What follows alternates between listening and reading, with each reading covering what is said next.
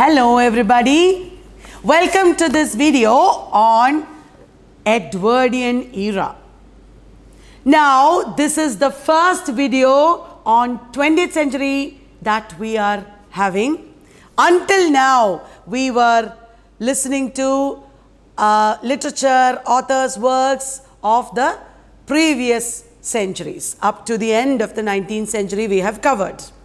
Before I talk about the first period, Edwardian period, I want to give you a brief overview of the 19th century and how changes happened at the end of the 19th century, leading to the big momentous events of the early 20th century.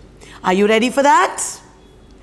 Remember, in the 16th century, there was a start of Renaissance.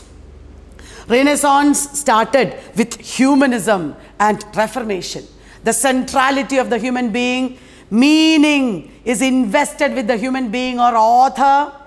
Human beings' emotions are valuable. That is humanism, isn't it? And from the Renaissance, humanism continued. In the 17th century, there was rationalism. And many big changes happened in the 17th century, like the English Civil War and later Restoration. New experiments, new styles of writing emerged. And all this is part of humanism, liberal humanism we say. In the 18th century, there was the Augustan age or the neoclassical period, followed by the coming of Romanticism. Augustan age gave importance to reason. Romanticism gave importance to emotion and imagination. Both these are humanist. And in the 19th century, there was a reaction against industrialization. There was a longing for rural lives. There was a valorization of common man and his experiences. And Romanticism flourished. Romanticism gave way to Victorian period. The Victorian period is the point of high colonialism. There was high colonialism, imperialism in the Victorian period. England was at the height of its power. But at the same time, there were also changes. Reality was shaken by events like Darwin's publication of Origin of Species. When Charles Darwin published Origin of Species, there was a questioning of religion, a questioning of the Bible, a questioning of Christianity that resulted from it. There was the Victorian dilemma. And people did not know whether to believe in religion or science, whether to believe in the rural values or the new urban values, whether to welcome democracy. People wanted voting rights. Democracy was coming. People were confused. Realism was a movement at this time, but at the same time, realism was subverted or weakened by avant-garde movements, by new experimental movements in art and literature. The end of the 19th century is the time of decadence, moral decadence, aesthetic turn. We call it aesthetic turn, means a new importance given to aesthetics or beauty over morality. Morality is no longer important. Religion and science are no longer important. Religion, science, philosophy, etc. are all, sidelined, and more importance given to poetry. This is called aesthetic turn. They were so confused about society. They were confused about religion, philosophy, science, etc. Many people focused only on poetry, and many of them were avant-garde writers and artists. So this is the confusing period at the end of the 19th century. In the early 20th century, we see the death of Queen Victoria.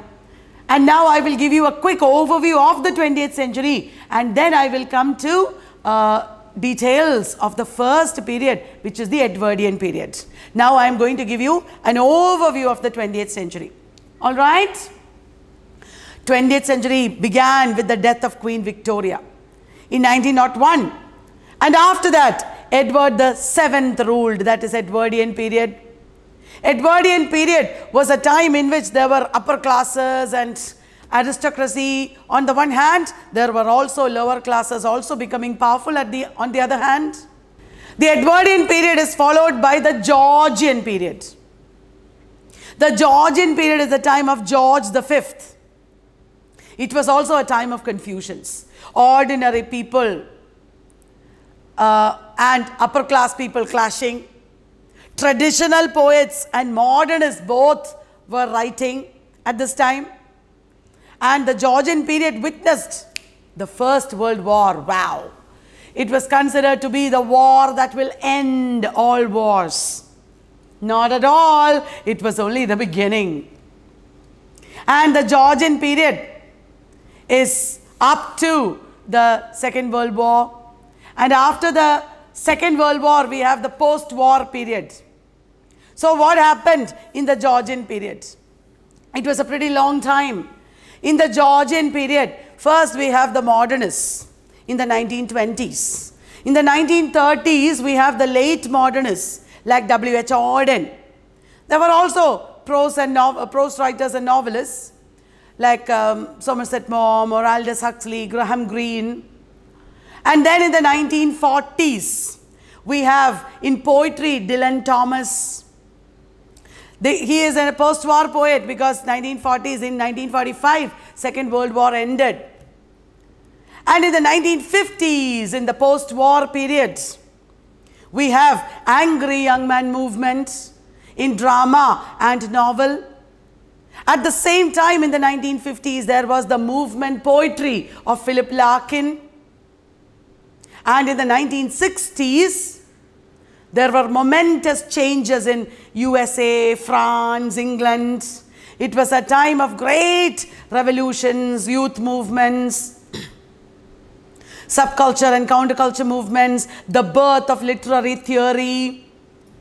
At the same time, there was new left and culture studies coming into being, feminism. All these things happened in the 1960s. There was also the coming of a television age and slowly the dawn of a digital age. From the 1960s, we can say we have postmodernism. Postmodernism is a very diverse movement with lots of different styles and genres, writers. Postmodernism is a big confusion, so to say. And ultimately, literature itself becomes slowly sidelined to accommodate visual culture, visual media. Digital age has dawned. Cybernetics.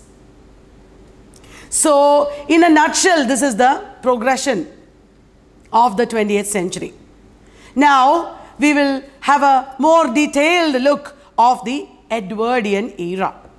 So, once again, the Edwardian era is from 1901, that is when Queen Victoria died, up to 1914, that is when the First World War started. First World War is from 1914 to 18, Second World War is 1939 to 45. The Edwardian era was a time of great social changes. So many things happened. The British Empire is still continuing, but at the same time, there are, revolts against the empire. In 1857, for example, there was the first war of independence in India. And from that time, many countries, many colonies were attempting to get freedom. So, there is a confused reaction to the empire. Many people wrote about the empire in the Edwardian period, like E.M. Foster or Joseph Conrad. But like you see in Heart of Darkness, there is an ambivalent or ambiguous approach to the empire. A criticism of imperialism is implicit. The class system in England was very rigid and strong at this time. Many writers like Arnold Bennett, John Galsworthy, etc. wrote about the class system at this time. Even though upper class values and attitudes were predominant, there were also liberal socialist ideas coming into being. You know, George Bernard Shaw was also writing at this time. Even though he was not an Edwardian writer, Fabian socialism and such movements existed at this time.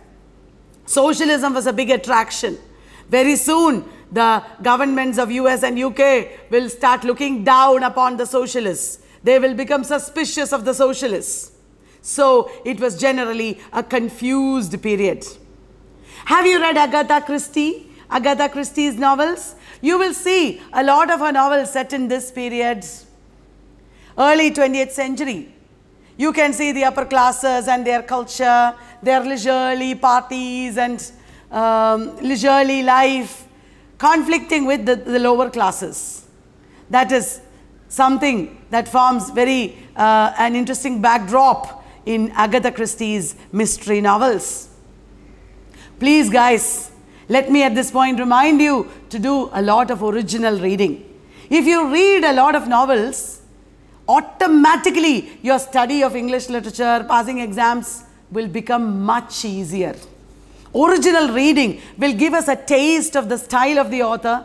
We will understand about history. We'll understand how to read literature. We'll understand the intricacies of language so much more if you read original texts on your own.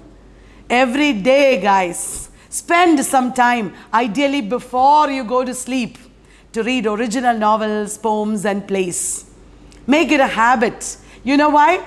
Because before you go to sleep, if you do it, you will have a more peaceful sleep. Avoid a screen. Avoid looking at the phone just before you sleep, probably. Instead of that, look at books. Read them so that these characters will be there in your minds as you sleep. And this will be a very deep, enriching experience. Will you do that? Please try. And if you do original reading, I'm telling you, all these things that I'm saying will make much more sense. You will easily understand. Many times we struggle to understand because we don't have that first-hand experience. Reading original text and doing some research on your own, searching for information on your own, both these are extremely important. You know what my dream is? Let me tell you just half a minute more. You want to hear about my dream? Please let me tell you. My dream, I think I've shared with you before, is that all the people in the world from UK, US, etc., everywhere, Australia, they should come to India to study English literature, because you people are absolutely awesome scholars and teachers. You will inspire them, you will teach them in a very passionate manner. Wouldn't that be awesome, guys? Let us make it true. Just reading on your own is enough. Okay, so now you're thinking, what about Edwardian period? I'm waiting to hear about that. Okay, Edwardian period, I was telling you, is a confused period. There are very upper class aristocratic people on the one hand, lower class people. Social class is a theme in Arnold Bennett, John Galsworthy, etc. It is very important to know about the society of that time in order to understand literature. Edwardian society was a society that had an enthusiasm for art and fashions. Edwardian people enjoyed great art. You can see such connoisseurs of art in Edwardian literature. I am reminded of Portrait of a Lady, even though it is a little before Edwardian literature. That culture of Gilbert Osmond is continuing in this age.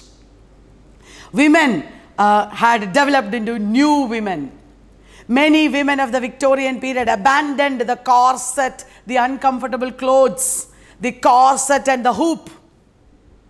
They began to dress in more comfortable clothes. They began to ride bicycles. They began going to schools and colleges and started taking up jobs. New woman is a woman who rejects conventions of the conservative society and lives like a man. So this is a time when new women emerged. The British Empire is at its peak. A lot of people are working in the British Empire and also writing about it. And it is a time when experimentation was there. In art, there is Art Nouveau. Art Nouveau is a kind of new experimental art that drew inspiration from decadence of the earlier age. And it inspired modernism. Art Nouveau was a great inspiration on modernist art. Realism still flourished. Realism was introduced on stage by Henrik Ibsen. And in England at this time, in the Edwardian period, Ibsen was a great influence. Writers like Henry James and G.B. Shaw were inspired by Ibsen, as you know. There were numerous realists who were employing realism. Edwardian realism is a term. Joseph Conrad, H.G. Wells, Rudyard Kipling, John Galsworthy, Arnold Bennett, E.M. Foster, so many major writers belonged to the Edwardian period. And slowly the distinction between high art and popular art is becoming pronounced. In another 30-40 years, popular art will become accepted as equal to high art. In cultural studies, popular art is going to be accepted. But now, the high and the low are two separate compartments. Now, there will be separate videos on all the Edwardian writers. But after having heard all this introduction, you might be enthusiastic to know a little more about the writers. So let me introduce them. Joseph Conrad, for example, is a major writer born in 1857, and he started writing in the Edwardian period. He was actually Polish, but he wrote in English, and he was a novelist who showed early modernist motifs, and also he was a novelist of the empire. He wrote a lot about East-West encounter. He depicted characters who are trembling on the brink of moral panic. To quote, they are people who are facing guilt. They are facing the consequences of their actions. And they are doing things that have momentous significance in their lives. Like, for example, Lord Jim deserted his ship. Marlowe took that journey to Congo. These are all life-changing incidents for the characters. Deeply drawn characters and race relations. That is a very important feature of Joseph Conrad's novels. And Joseph Conrad also wrote about morality and existential themes a lot. As you know, he is also a very poetic novelist. It is beautiful to read Joseph Conrad's Heart of Darkness. I'm sure you have read it. It's just a small novel. He writes in a very poetic prose. And after Joseph Conrad, the next important writer is Rudyard Kipling. Rudyard Kipling, you probably already know, was the first Nobel laureate in English. He won the Nobel Prize in 1907. And he was also a poet and writer of the empire. He wrote short stories, novels, poetry. And he wrote a lot about India and the British Raj. His most famous novel is, of course, Jungle Book. But we have to know about Kim also, an Irish orphan in Lahore.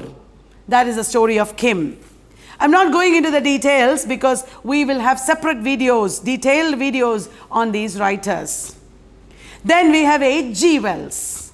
All of us know that H.G. Wells was a science fiction writer. But he was also a social novelist. He also depicted society, and an even new woman novel he has written, Anne Veronica. H.G. Wells's novels are very popular, wonderful to read, but at the same time, they provide us cross-sections of the society. The class divide that I talked about is very much seen in H.G. Wells. Talk about class divide, upper class versus lower class themes. John Galsworthy is one novelist and playwright you can't avoid mentioning in this context. John Galsworthy has written social realism depicting the society in his plays starting from The Silver Box. He has written very major plays like Justice and Strife. We will deal with them in detail later. And also novels like the Roman Flu, that means novel series called the Fawcett Saga. The Fawcett Saga is not the only novel series that he has written. There are more. If you know, type in the chat box. Otherwise, wait for the upcoming videos. Then there is Arnold Bennett. He lived in Stoke-on-Trent or Potteries or Five Towns, and he wrote about them. He wrote novels like the Clayhanger trilogy. He was also a playwright. He has written plays like Milestones. Another Edwardian realist is Ford Madox Ford. Have you heard of him? Ford Madox Ford was an early modernist who inspired even Ezra Pound. And then E.M. Forster. We all know his Passage to India. E.M. Forster has written many other novels, some of them set in Italy, some of them in England. Where Angels Fear to Tread, A Room with a View, Howard's End. These are very major novels where he shows the irreconcilability of East and West cultures. Irreconcilability means they cannot be brought together. They are different. Like Rudyard Kipling said, East is East and West is West. Never the twain shall meet.